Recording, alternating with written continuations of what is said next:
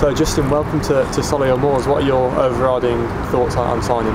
Thank you, first and foremost. Definitely delighted to be here. I've only been over in the UK for about a year now, so I'm glad I've been able to, catch the attention of Solihull and, get a move here. And I think it's a club that's been doing well and will continue to do well. And I'm just excited to get going and gel with the team and put a graft in and, help this team be on the up and up. Not been in the country for long, but no stranger to the National League, and obviously Darlington and Solihull met, so you're no stranger to the Moors either. Yeah.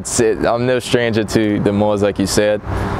Played them twice last season, once at Darlington and once at Solihull, so I'm definitely familiar with some of the guys, having played against them.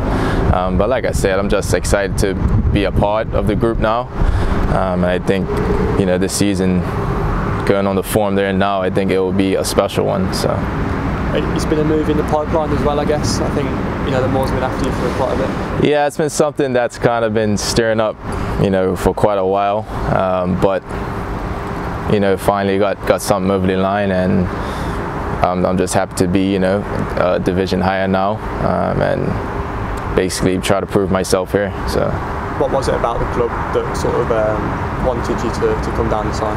Just everything, from the location to the coaching staff to the players. I think, even meeting the CEO and things like that, to see everything that's being invested here. I think it's a great project, and I'm just happy to be a part of it and try to be an impact in whatever way I can. Quite a unique history as well. I've looked, and sort of athletic history. Yeah. I've competed in track and field for quite a while, up until a few years ago. So, it's always been football and track. But in the end, I've always known I wanted to play football, and now I'm trying, starting to make that a reality. So talk me through your career to date then so far. Yeah, so I did a lot of my schooling in the US. I went to college there, I went to high school there, and then had a few opportunities in the US as well, through the MLS. Didn't quite work out, and then an opportunity with Darlington came about. I said, why not try my luck over that side, and it went well. Impressed on the trial, and had a decent year last year, and now, within a year I'm able to make a move up a league, which is ideal, and I'm glad to have done that in such a short span of time. So I'm just looking forward to, like I said, making an impact at this level, and hopefully helping this team spur on to do bigger and better things. And you've got some international caps down under your belt as well. Talk us through that. Yeah, I got a couple. I think the international experience has done a lot for me.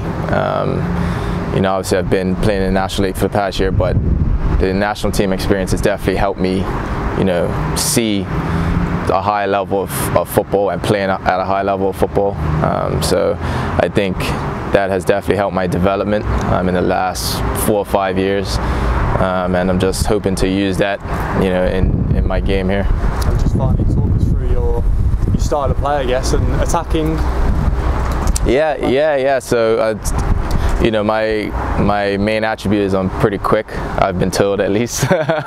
So just trying to use that as much as I can and be a threat all game or whenever I'm called upon to do so, and contribute with goals, assists, or in whatever way I can, really. So just looking forward to using my strengths and continue to work on my weaknesses and become a better player while I'm here.